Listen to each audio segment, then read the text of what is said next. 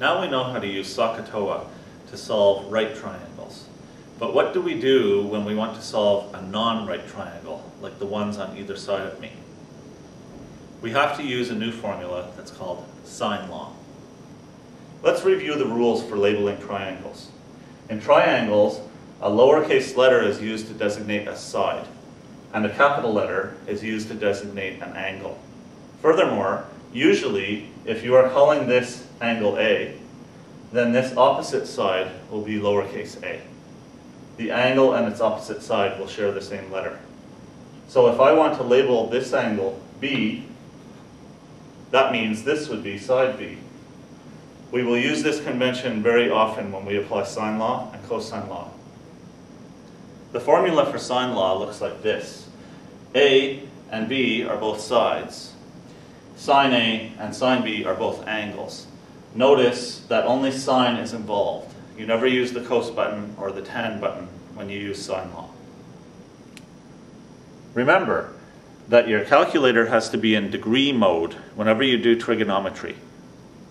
To get this type of calculator in degree mode, you press the mode button and 4.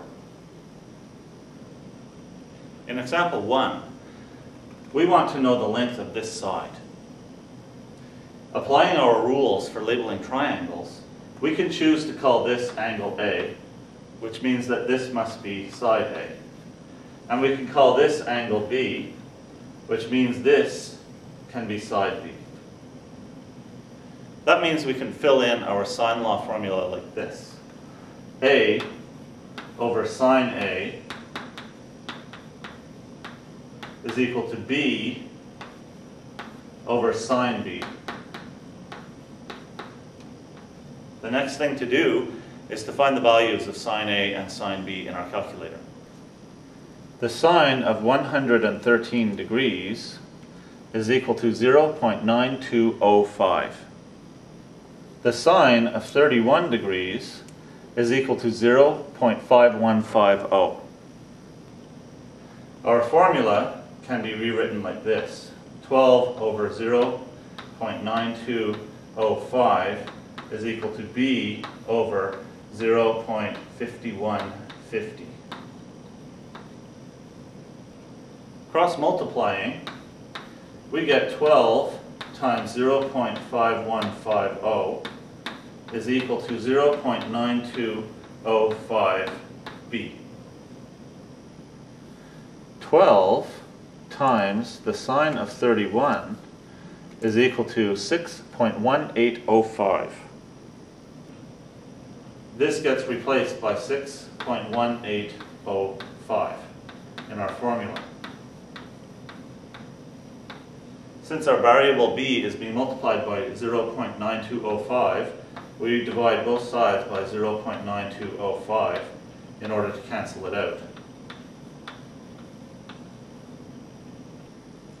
6.1805 divided by the sine of 113 degrees is equal to 6.7142. These two numbers cancel out, and our b is equal to 6.7142. 6.7142. And we have found the length of our missing side b. In example 2, we want to know the measure of this angle theta. Applying our rules for labeling our triangles, let's call this angle A. That means this is side A. If we call this angle B, this must be side B. And we fill in our formula like this. 18 over sine of unknown theta is equal to 17 over sine of 62 degrees. The sine of 62 degrees is equal to 0.8829. So we can rewrite our formula, 18 over sine of theta is equal to 17 over 0.8829. Cross multiplying, 18 times 0.8829 0.29 is equal to 17 times sine theta. 18 times the sine of 62 is equal to 15.8931.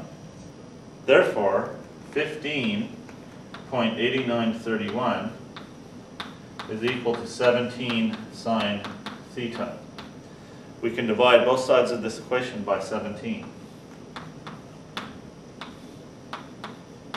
And this will allow us to cancel our 17s. 15.8931 divided by 17 is equal to 0.9349. 0.9349 is equal to sine of theta. The second sine of 0.9349 is equal to 69.2097 degrees. And now we know that theta is equal to 69.2097 degrees. Now that you know how to use sine law, you will practice with an exercise sheet like this one. There are 8 examples on the exercise sheet. Half of the questions have an unknown side. Half of them have an unknown angle. You will use example 1 as a model to do half of the questions on this sheet, and you will use example 2 as a model to do the rest.